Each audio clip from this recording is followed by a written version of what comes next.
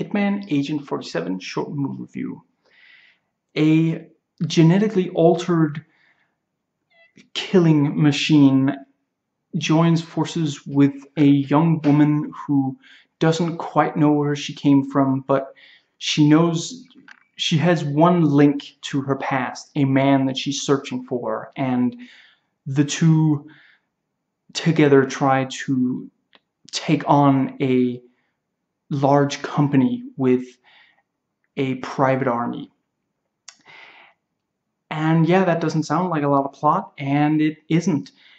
It does get slightly more complex along the way, and there's of course things that I'm not going to spoil here, but yeah, this is not a plot-heavy movie, although there are some twists along the way.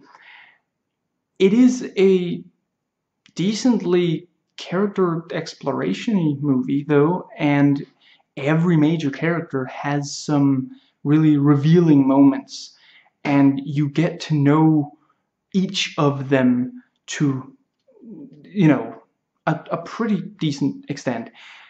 But of course, most of what this is, the clone known as 47 shooting people, stabbing people, fighting people hand to hand, car chases, various other vehicles, and yeah, the action is elegant, choreographed, over the top, and absolutely ridiculous.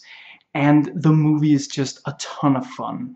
It's really not a smart watch, but it's just, yeah, it's a lot of fun, and it knows how ridiculous it is, and it's not trying to be anything else. If you like the games, there are things you're gonna be a little annoyed at, including the fact that, yes, there is a female, her name is Katya. She's much better than Olga Kurilenko's. No offense to her, she did the best she could with the material she was given in the 07 one. In this one, she pulls her own weight. She's badass in different ways than 47. And yeah, it's fun even if you don't know or care about the games. It's just, yeah, genetically altered human being, bald, barcoded, wearing an Italian suit and very creatively killing people as he's trying to get to his target. Yeah, that's the movie.